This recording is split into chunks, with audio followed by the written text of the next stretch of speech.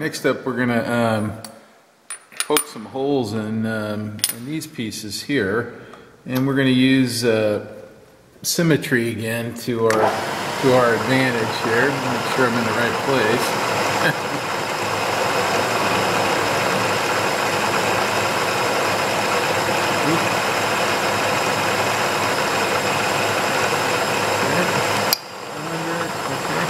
So we're just going to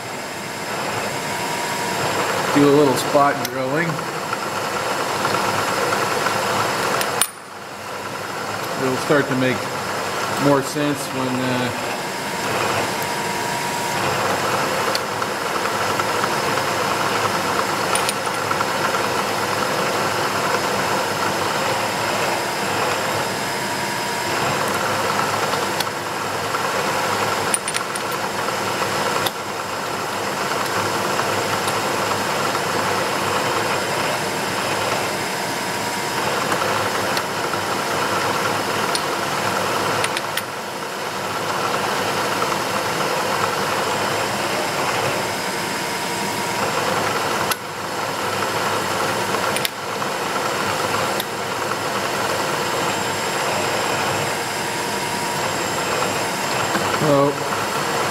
sometimes moving the part is faster than moving the machine to a new coordinate. So on parts that have some symmetry to them, you can take advantage of that quality. Got to be careful though. Got to be really careful. Ask me how I know that. I've screwed up. I've screwed up every way that you can probably screw up on stuff like this. All right.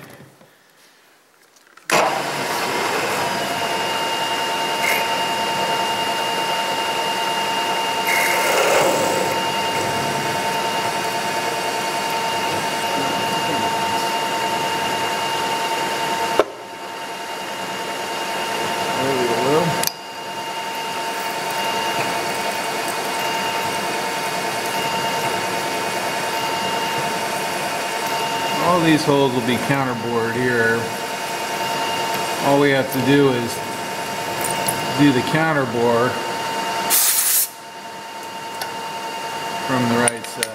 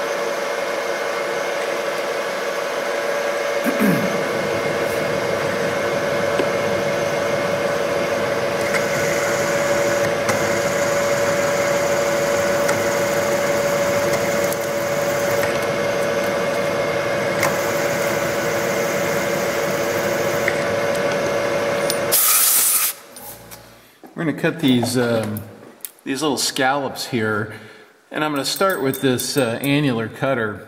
You can do this with a boring head, and in fact we're going to finish them with a boring head, but I'm just going to take most of the material out with this annular cutter, and then I'll come in with a boring head and cut the correct radius in there, which is just slightly larger. This is 1 15/16 I think, and it's a 2-inch diameter that we need. Let's see, like that. Sure, I'm clamped well, and these are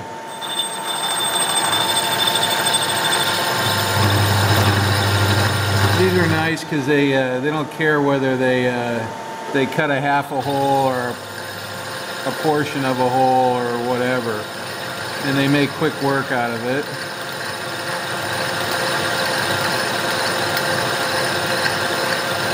see here.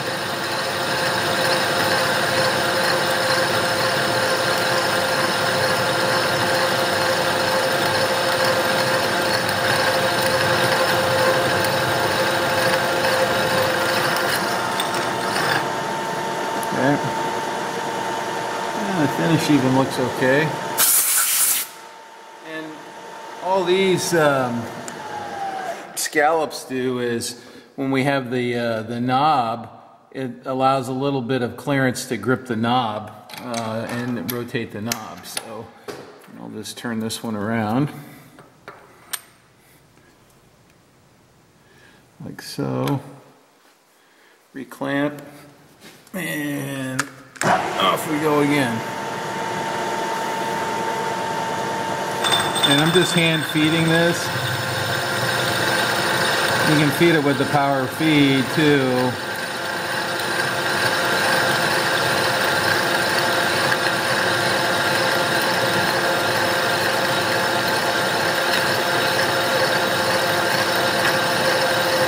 Yeah, if you haven't tried these annular cutters, you know, you'll see them, you know, for a reasonable price. Get a few, because they're really nice for this kind of stuff here. And you may have noticed I have the second one over here, and that's just to stabilize the setup a little bit here, because we're clamping something skinny right to the make sure I don't trap any chips. There we go.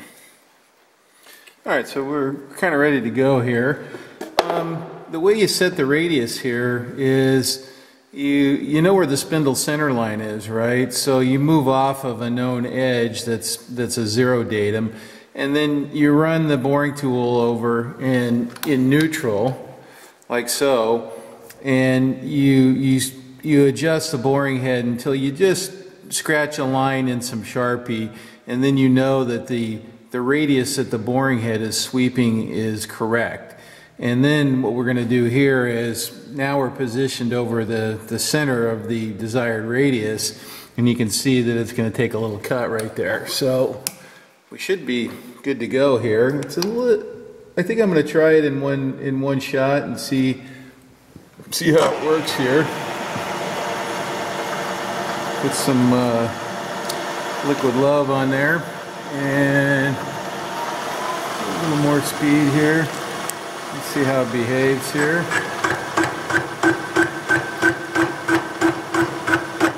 Feels pretty good.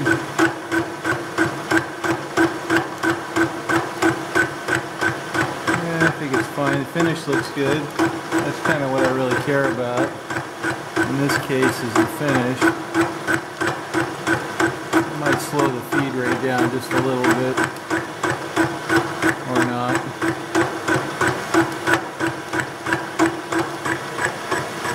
Okay, so there's that. Now I'm going to shut the feed off, and then I'm going to stop it and then bring it back up, because I don't want it to leave a, oh yeah, that's a nice finish.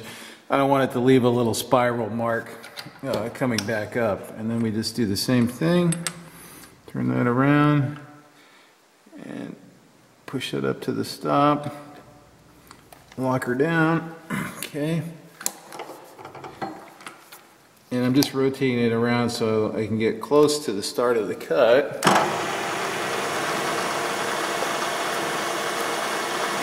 that. Engage the feed.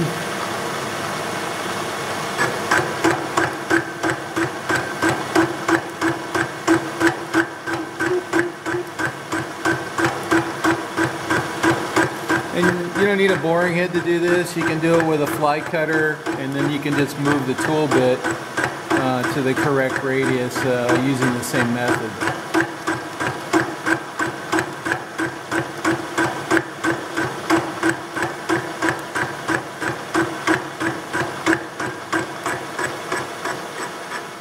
So we're putting this chamfer on this radius here, and we're using a tool in the boring head that's got a, I'll swing it around so you can see it here in a sec. this in neutral, and then you can see it.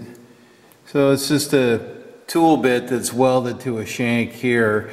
You can weld high speed to stainless or steel when you need to make something like this. It's pretty straightforward.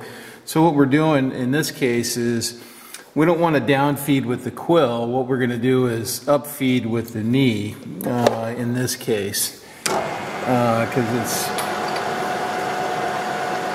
just because we get a smoother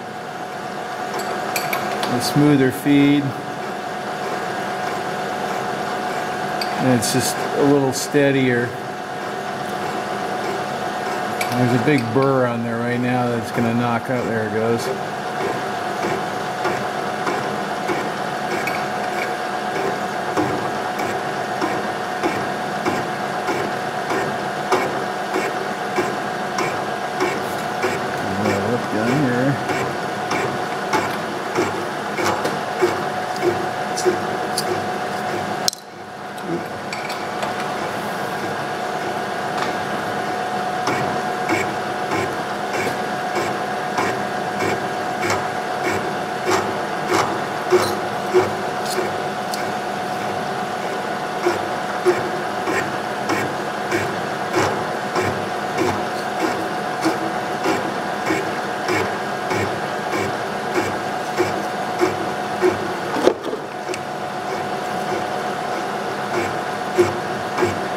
I'm looking at the dial. I don't want it to chatter at the last bit there. I'm just going to go real slow on the last bit.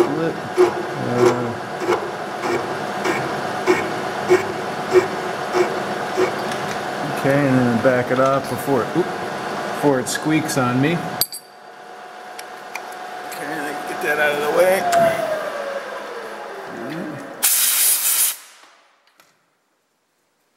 And then a couple more, and we get that.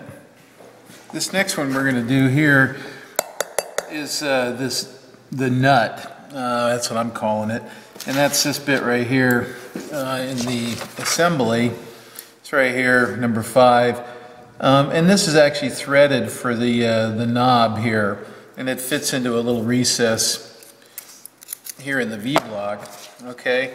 You know, and you can see it's a small piece. Now, it's got a kind of an interesting setup problem, and I think I mentioned that I've used this as a it was designed as a kind of a training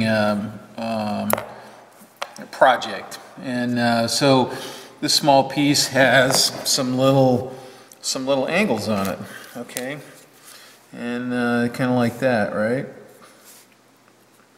Little reliefs underneath, and it's kind of an oddball angle, and it could be almost any angle. It's kind of, the angle's irrelevant, it's just to make it look more interesting. Okay, that's all. And let's see, do I have a, yeah, I think right here. You can see here, it's just so that it looks more interesting in there, right? You know, it could be straight. I just didn't want an edge, a straight edge. I wanted these corners to kind of come together, right? And then still leave some meat in the middle too, okay? So it ends up being this oddball angle. In fact, I found a mistake on this that I had made. So the angle is here, and it's 088 by 200, which is 23.75 degrees. Like I said, it's kind of irrelevant. It could be 30 degrees and it'd be fine, or it could be 20 degrees and probably be fine too, okay? But we're going to go ahead and do it at the angle that I set it up at, okay?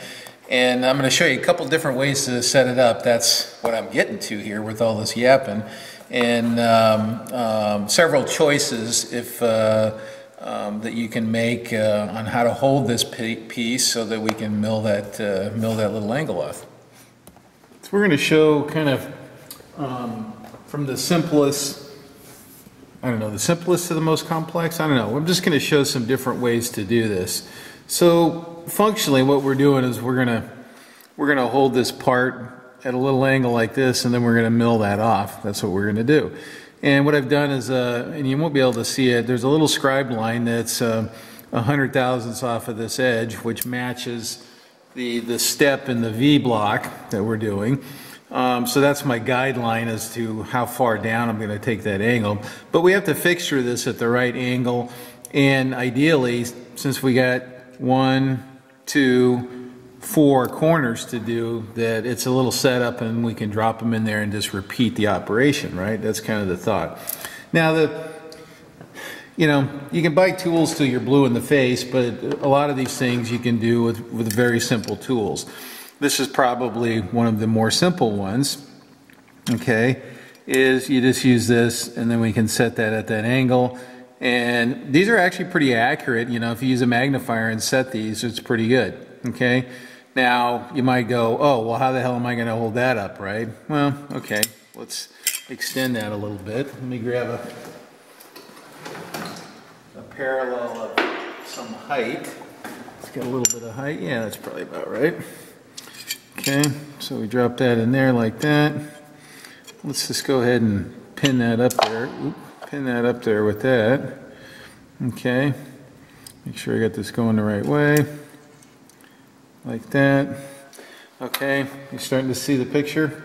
Okay, and now I would probably use a parallel that's a little thinner, or I'd use a block across the top to catch that. Actually, I'd probably use a parallel that's a little shorter in this case. Okay, so that's one way you can hold that part, right? So you can do something like this and clamp that part. Okay. Okay, so that's one way.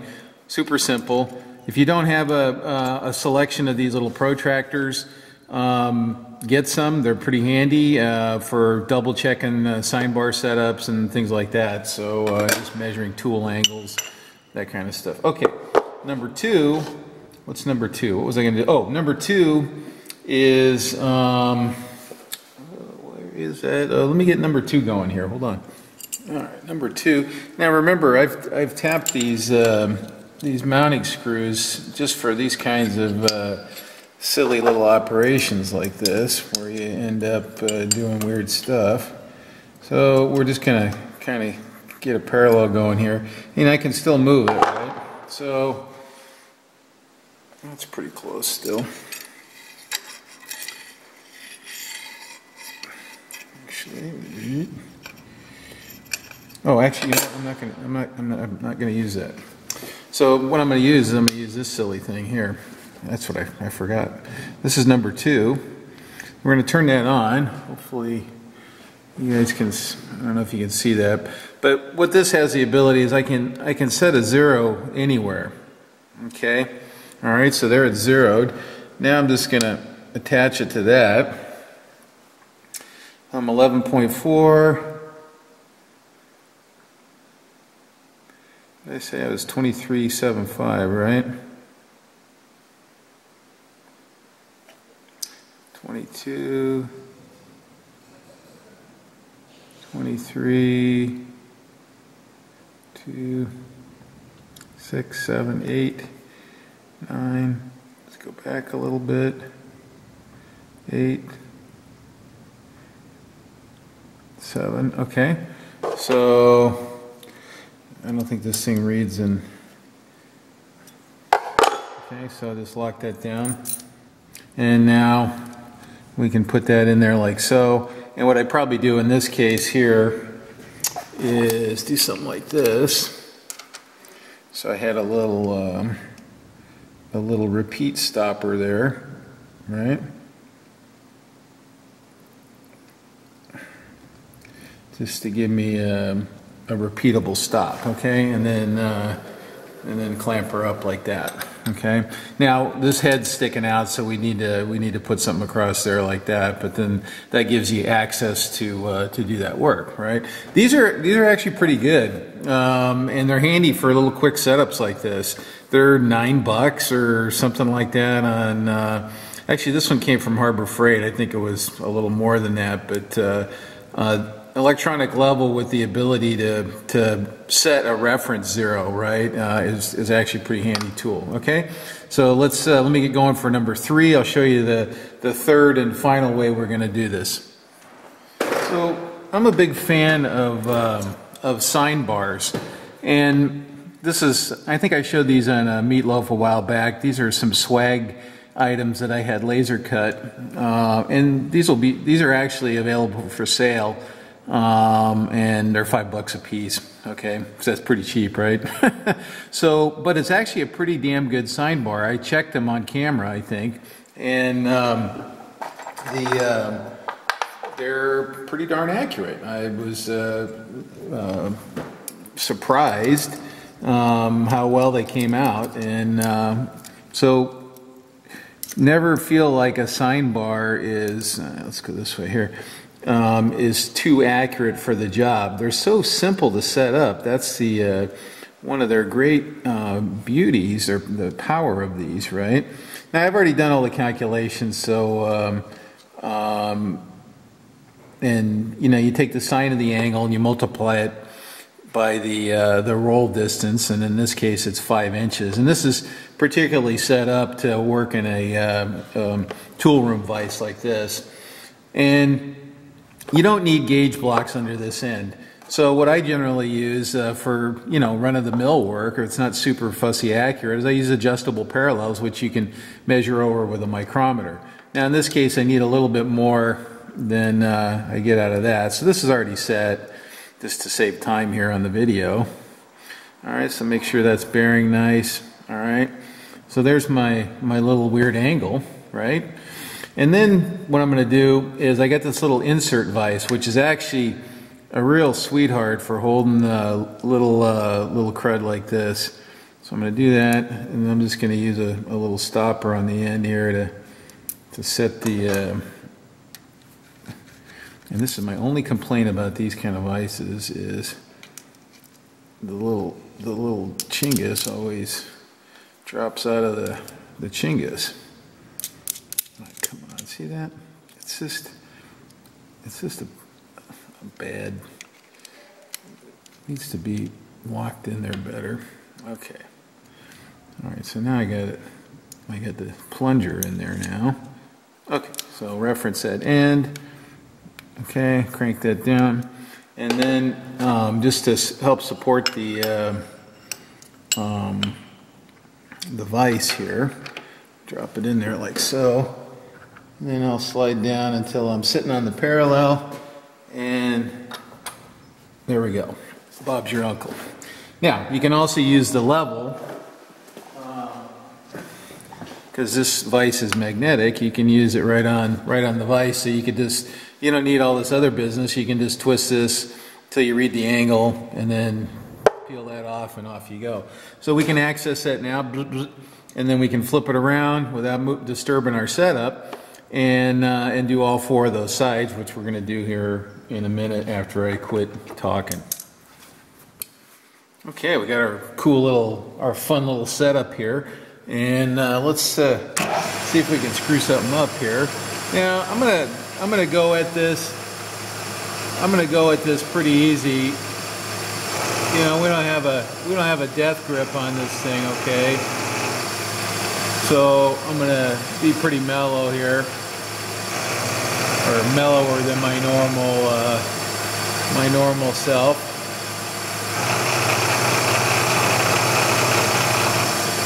So what I'm looking for is this flat that I'm creating to just eat that line that I've scribed on there.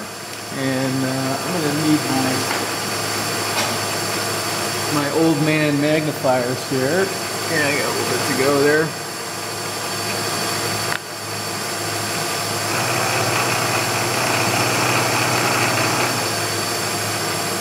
Okay, and then I'm going to zero the quill, and then I'm just going to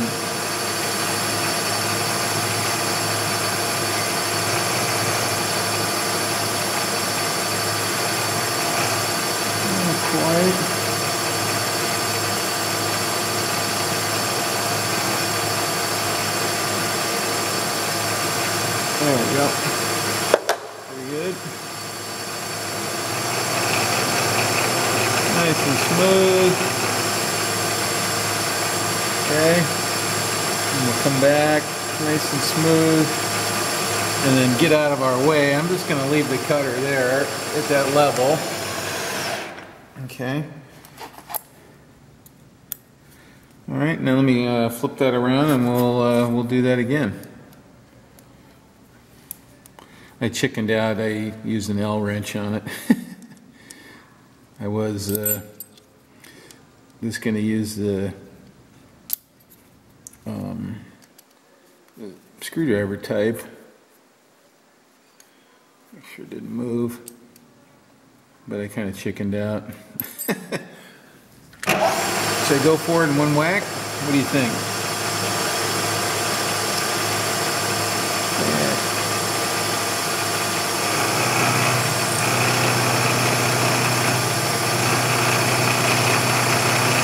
Looks like it's hitting my thread line.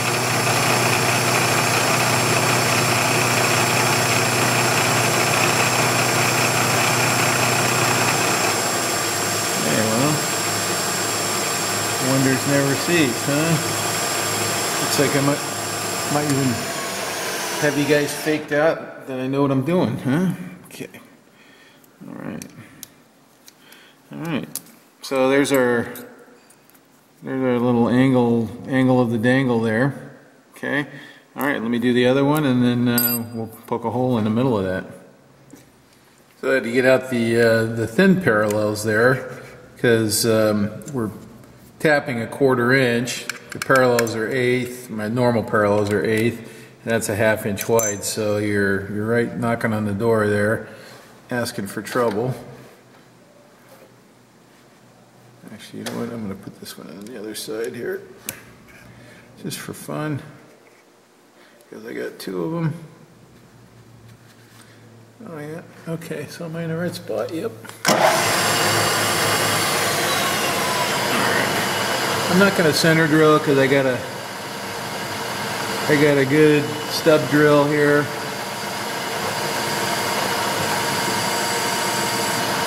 Actually, this drill feels kind of dull to me. You know what?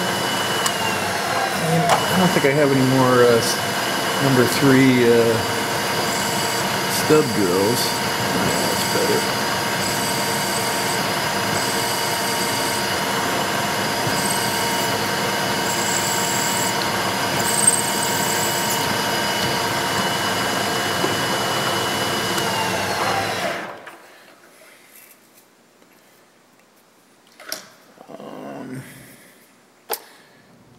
I think I'm just going to go ahead and tap it while I'm here.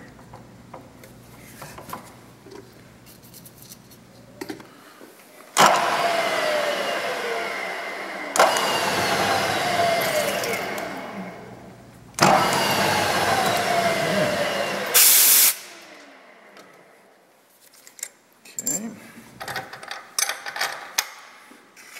There you go.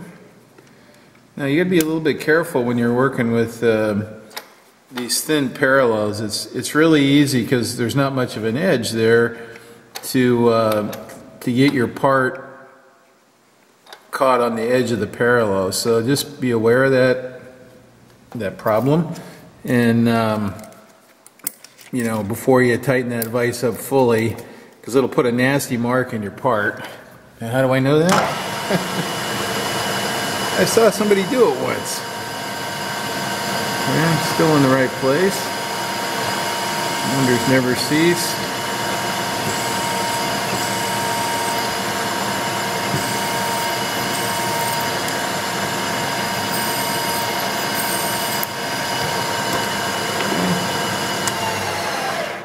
I'm going to sharpen that drill too. It felt kind of dull.